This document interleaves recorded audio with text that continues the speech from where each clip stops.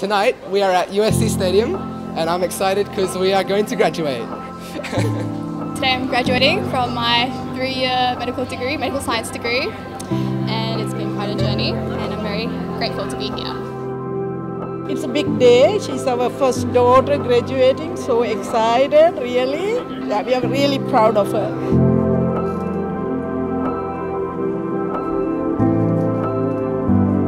All great, new, exciting changes, met so many lovely people, and everyone is so keen to help us through it and see us learn. I learned a lot of skills at USC that were valuable and helped me through not just my undergraduate but moving over to Doctor of Medicine.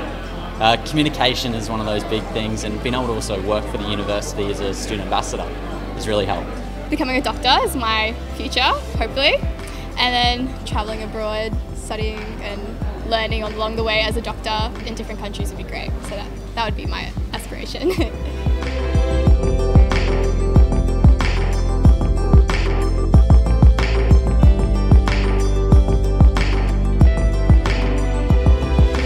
I'm just going to try my best in medicine right now.